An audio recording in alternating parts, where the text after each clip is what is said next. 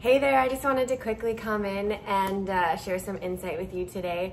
And that is, I am 28 now, and I've tried so many different things in my life that I thought maybe would be the right way to go, and they always never worked out, and this is why. Because I always had some sort of like end game that I thought it was gonna bring me, and it wasn't something that the actual action of was bringing me happiness.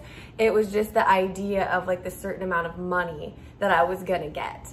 And the more I stepped out of that and stopped fearing of what I could lose and what if everything goes wrong, and stepped into what's making me happy today, like what right now is bringing me joy, and going after that, the more abundance I've experienced, the more happiness I've experienced, and then all around just a better life, much more fulfilling jobs and career opportunities, and just absolutely loving every single day.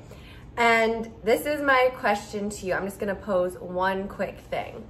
Most people are scared to take the step towards what could bring them joy because they think, what if it doesn't work out? What if I don't end up liking it? What if? Well, let's flip that around. What if it ends up being the perfect thing for you? What if you fail? So what? Then you try something else. Is it really the end of the world if it doesn't work out?